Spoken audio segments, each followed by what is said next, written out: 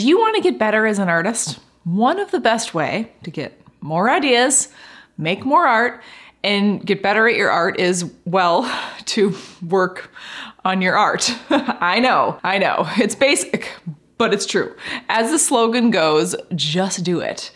Get to your studio or your table, your atelier, and make the work. As the brilliant quote goes, amateurs wait for inspiration, the rest of us just show up and get to work. However, I have found that brilliant ideas and the fuel I need for my creative practice often happens when I'm away from the studio. In fact, there are 6 creativity boosting activities that I try to make a part of my life on a regular basis because they have been so powerful for my studio practice.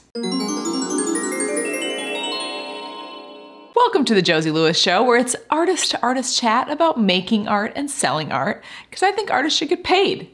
If you want to learn the steps I took from going from an artist/waitress to a full-time artist with a thriving art studio, selling art all over the world, I wrote a very handy guide for you. It's called The Ultimate Guide to Selling Your Art Online. You can download it for free at josielewis.com/ultimate. Okay, let's talk about those 6 ways that help me to be more creative. Number 1 is to walk. Going outside, especially in nature, is one of the best things that we can do for so many of our daily processes. It's good for our bodies and it's good for our minds. It creates a cascade of positive, health-affirming hormones and feel-good chemicals. Experientially, walking in nature for me is like blowing fresh air through the attic of my brain. It helps me process stress and it helps to process through the anxiety that can interfere with a free and active creativity. The second thing that I do is remove the pressure. A lot of creatives are ambitious, passionate, and energetic, but sometimes perfectionism can creep in. Perfectionism is tight, narrow, constricting, and afraid. Creativity is open, wide-ranging, and flexible. Perfectionism is often a product of being afraid of failing, being afraid of uncertainty, and being afraid of nuance. Creativity must actually embrace all of those things. You gotta love failing, you gotta love uncertainty, and you gotta love nuance to be a good artist. One way to metabolize the perfectionism is to remove the pressure. Maybe you'll make something you throw away. Maybe you'll make art that just isn't important. It's just play. Maybe you'll write a poem or play a song on the piano or do a cartwheel. Just take the pressure off and do something fun. The third thing I do is write. I could say a lot about manifesting, but for right now, I'll say that my journal is my manifesting device. I write down dreams about my art, and then I write down the steps that I know I'll need to take to produce the art and fulfill my dreams. I write every day, but it's rarely a record of the past or my emotions. It's almost always future-oriented, hopeful, action-focused, and specific. On these same lines, the fourth thing I do is that I'm very careful about my words. Growing up in church, the pastor used to say, "Don't make a bad confession."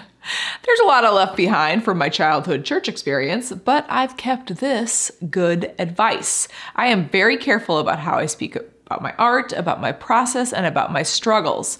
It's not toxic positivity like ignoring setbacks or traumas.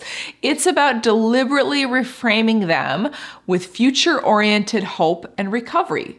It's also about positioning my thinking and my words to give myself as much agency as possible, meaning I want to make sure that I'm owning my responsibility and my action abilities to propel my own art and my own ambitions forward. Therefore, instead of saying something like, "Instagram makes it impossible for me to reach new people," I say something like, "Social media is one part of the riddle, but I have lots of tools in my arsenal when it comes to connecting with my audience." The fifth thing I do is meditate /chill/mull. There is low-level mind numbing, like watching TV or playing Minesweeper or Sudoku or something. And then there's higher level free-range thinking. This kind of thinking is sometimes done in deliberate, formal meditation, and it's sometimes done in alternative ways. In fact, this kind of thinking is often combined with my writing practice. But the essential thing here is that it's unstructured time, awake dreaming that's allowed to be fantastical and far out and impractical. Those are the ingredients of amazing art, by the by. The sixth thing I do is look at art in real life and actively be exposed to as many different concepts as I can come across. If you are lucky enough to live near major museums and galleries, these visits can provide unexpected fodder for your creativity practice. In this age of echo chambers with social media, we can be constantly fed what we already know we like. My Pinterest algorithm does not try to surprise me with new ideas. It just shows me what I have already expressed interest in. Currently, that's cake decorating, abstract watercolors, and bathroom faucets, because that's what I've been clicking on recently. But when I go to a museum, it's certainly curated, but it's not curated in a way that's personally targeting me. So I will be exposed to stuff that I may not like and that I may have never seen before. This new awareness acts like seeds in my creative thinking, and unexpected things will certainly sprout and grow. There you have it. I could also add other things to this list, like travel and talk to other artists and creatives, watch interesting movies, read good books, and so many more things that can help give a boost to my creativity. What do you do to give yourself that creativity boost? Let me know in the comments. And if you have been enjoying the content that I am dropping, I definitely appreciate a comment, a like, a follow, and a subscribe. Thanks a lot, and I'll see you in the next episode.